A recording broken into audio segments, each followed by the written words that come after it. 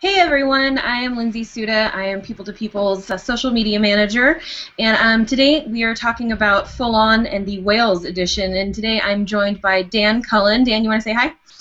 Hi everyone. And he is joining us from very afar down in New Zealand, but he is actually who you're going to be seeing on the Wales Full On program, and we will jump into what that all entails in just a few minutes. But Dan, you want to just take a minute and tell the audience and the folks out there what Full On's about, how long you've been with them, why you love it, all the details. Cool. Well, Full On is a personal development company, so we're all about helping students reach their potential. And we like to do that by sharing some ideas, and we believe these ideas are super powerful because we want people to go out there and make the most of life.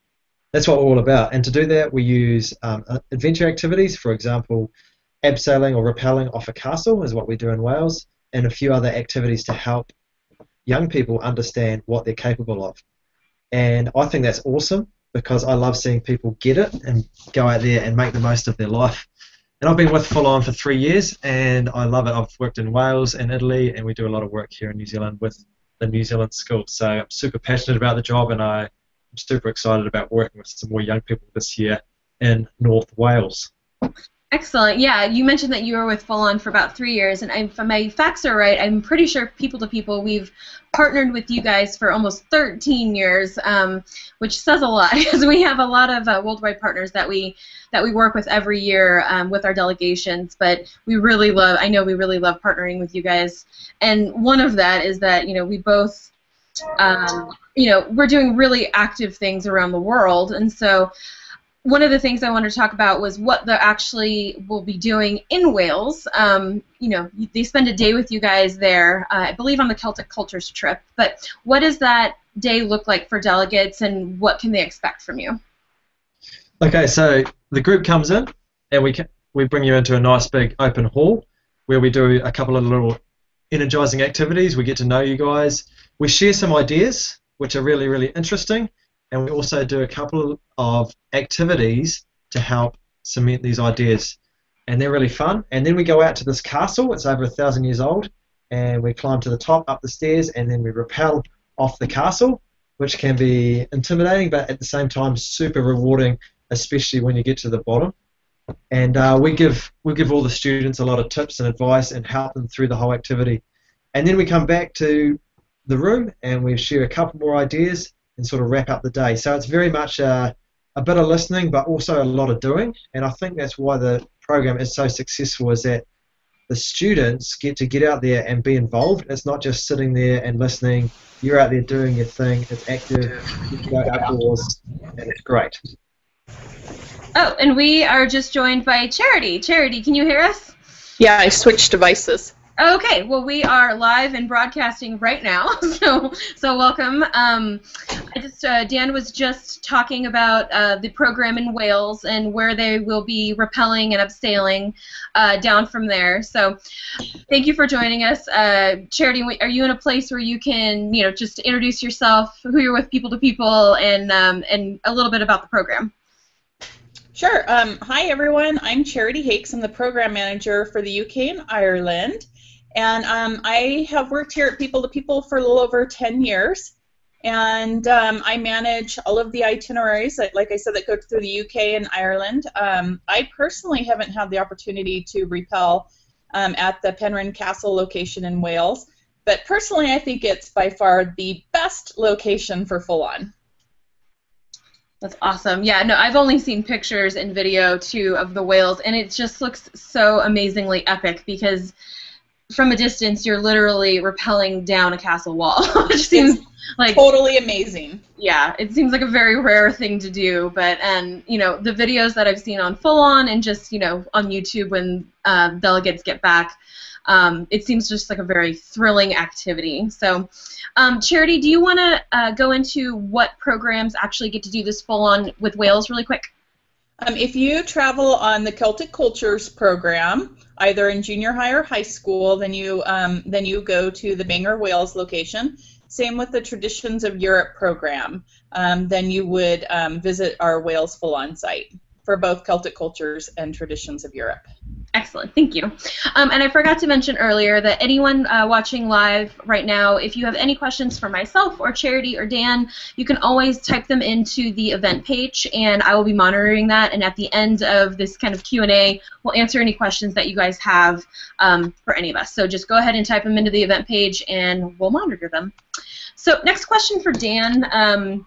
You know, you mentioned that, yeah, there's a lot of team building and activities, but we're also rappelling, like we talked about. So, you know, people to people, we've traveled a lot, about 500,000 people for about, you know, decades at this point. And so we're really big on safety. And we know you guys are as well. Can you just talk a little bit about kind of the checks and balances you guys go through to make sure that the delegates rappel safely and have a great time?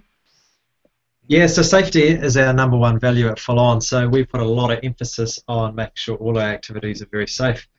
And obviously with rappelling, safety is a big part of that. So all of our guides and instructors have got certain qualifications that they need to have before they can work for us, and they've done a specific test to show that they know all the systems in place for rappelling. We also do 3 days of training before the season starts, so before any students come, we go to the castle and we tick off every instructor to make sure they know exactly what we're doing.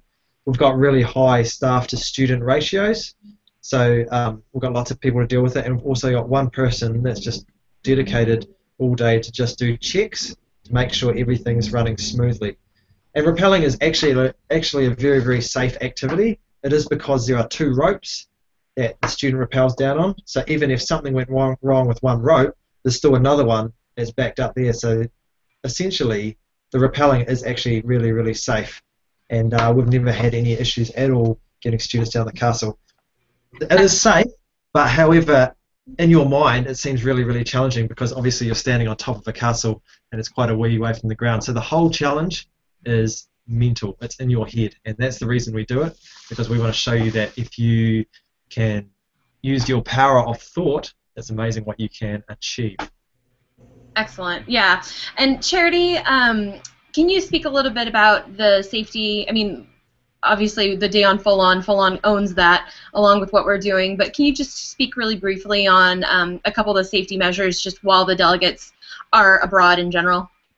Well, and I think that I can mirror a lot of what Dan said, in that people-to-people safety practices are number one. And we're constantly as a team focused on having safe travelers, and that really, it goes to you know, just the basics. Even ill students on travel, or someone who might have a sprained ankle, or you know, get injured in some way, shape, or form, maybe just goofing off, getting on and off the bus. We've had some sprained ankles there, and some broken arms and things from students being silly or whatnot. So things do happen, and we have 24/7 coverage here at the office with safety managers. We have duty officers. I'm personally on the escalated team because I've been here for so long.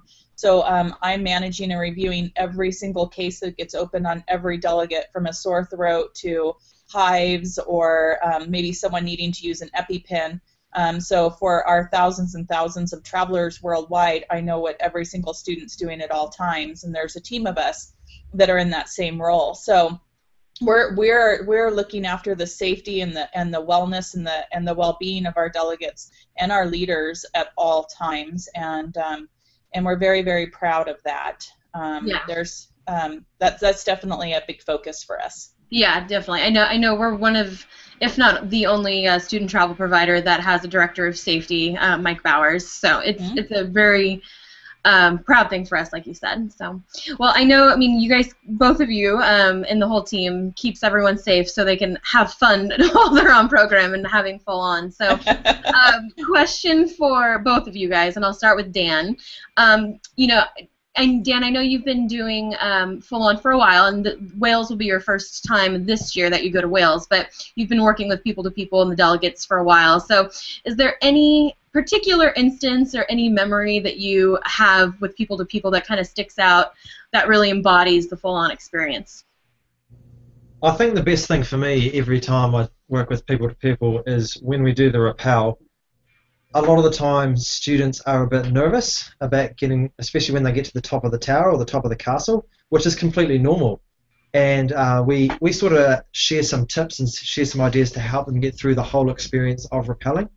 And the most amazing moment for me is always when I see their face at the bottom. It's just that whole relief, but they're just so stoked on Yeah. life, and I love it. Like I just love the insight that they get, and then they talk about it afterwards, and that what it felt like to have this challenge in front of them, and then conquer it and get over their fears and what strategies they use.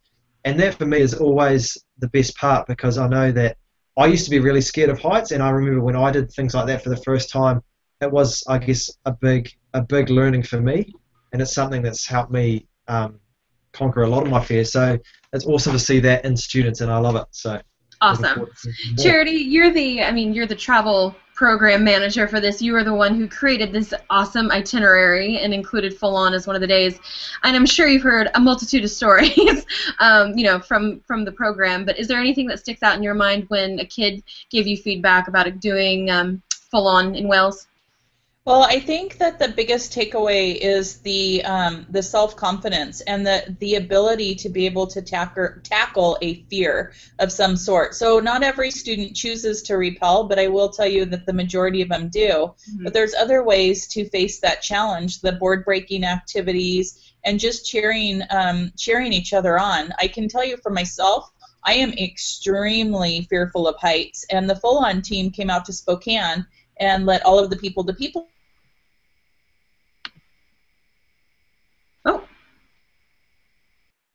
I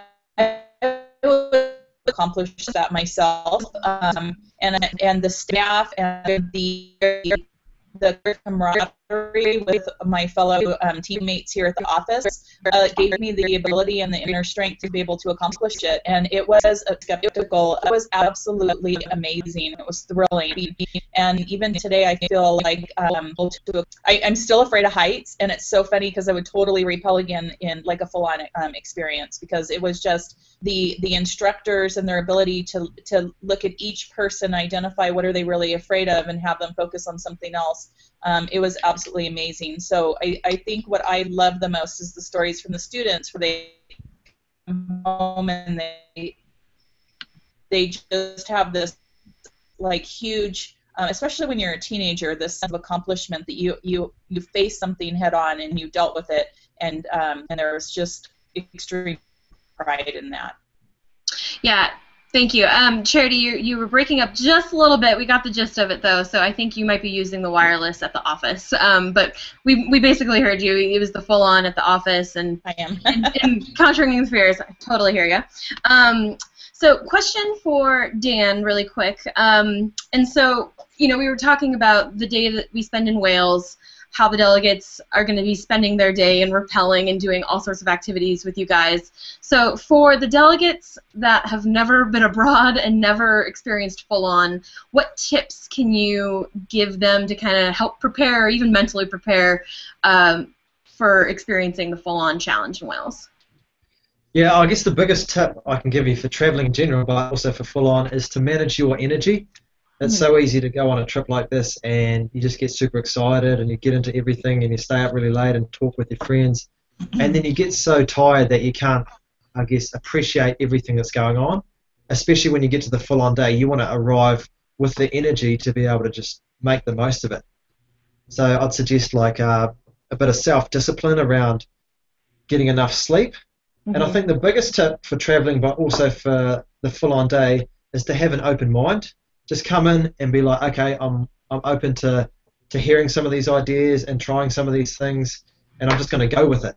And if you approach the day like that, I reckon you'll get a lot out of it. We've got a saying that goes, you only get out of life what you're prepared to put in, and we believe if you're prepared to put in 100%, you're going to get a lot out of it. So approach us with an open mind, and I think you'll love it. Those are great tips, yeah, and it is very important to, when you're, going to challenge yourself and you're abroad, just to go the extra distance and really, take the risk and enjoy the experience. So those are really great tips. Thank you. Charity, from a program perspective, is there anything on the UK or the Celtic Cultures trips that anyone who's never traveled in that area during summer, any tips for the newbies?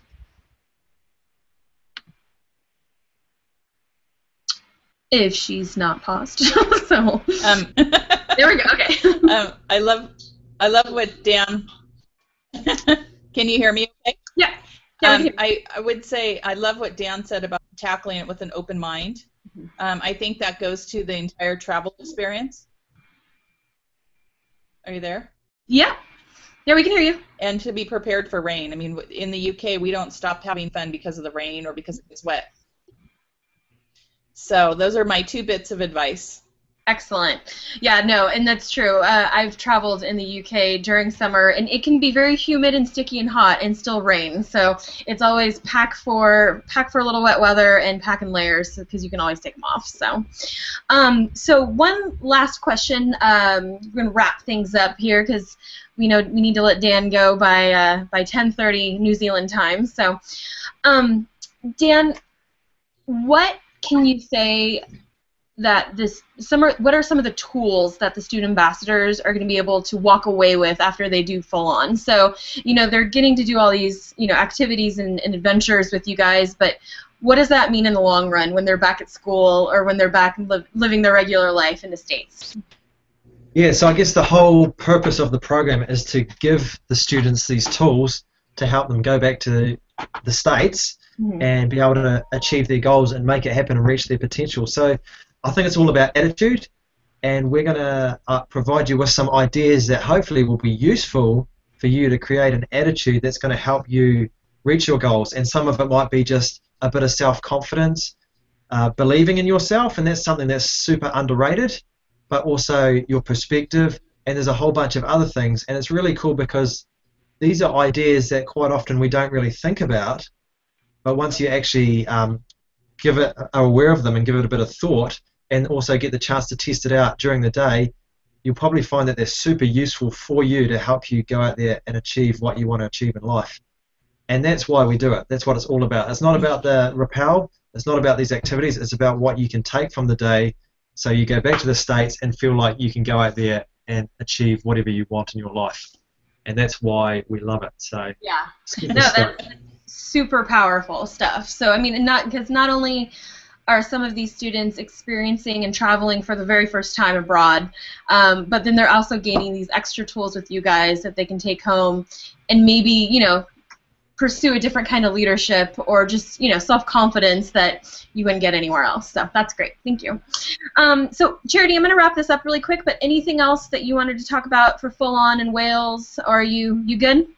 No, I think we covered it. I personally believe it's the best site. I mean, it's so iconic to go to the UK and to experience castles, but what a great way to experience your program by rappelling down a castle wall. It's just, I think it's the highlight of one of our full-on experiences. It's true. It's really epic. I mean, when someone asks you, oh, what did you do this summer? You can say, oh, I built down a castle wall in Wales. So I mean, it's incredible travel street cred. So, so thank you both, and thank you all for bearing with us. We had some slight technical difficulties, but it is the internet. So, Dan, thank you so much for joining us from New Zealand.